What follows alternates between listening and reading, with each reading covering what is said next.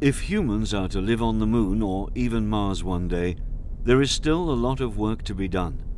With this in mind, ESA is planning a new mission, landing an unmanned spacecraft near the Moon's south pole, a region full of dangerous boulders and high ridges, but a possible location for future human explorers because of almost continuous sunlight and potential access to water ice. The next step is the Moon. The Moon being reachable in 2-3 days from the Earth, allowing us to put together a lot of technologies and a lot of experiments preparing for the human exploration of the Moon, and therefore as a step for the human exploration of Mars. A study contract was recently awarded to the European industry to further develop this mission, which is part of an international framework. The lunar lander is a small but very challenging mission. The most important part of it is, of course, landing on the south pole of the Moon, and in fact this is the mission which will bring about the new generation of navigation and guidance sensor, algorithm and software.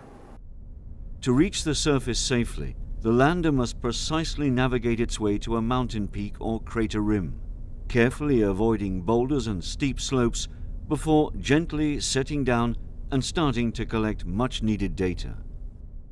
The payload in the moment is composed of a traditional science instrument for planetology. There are instruments which are more oriented toward the human presence, radiation effect, dust. Clearly, what we can do on the Moon is to learn how to manage a complex system on the surface of another planet.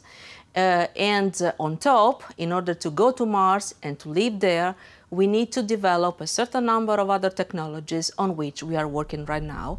There are many issues that must be investigated for the long-term exploration of the solar system. In this, the lunar lander plays a small but crucial part before we can make another giant leap for mankind. In 2012, a technical review of this phase of the mission will provide the basis for the final design of the mission and the lander. The goal then is to launch the lander in 2018.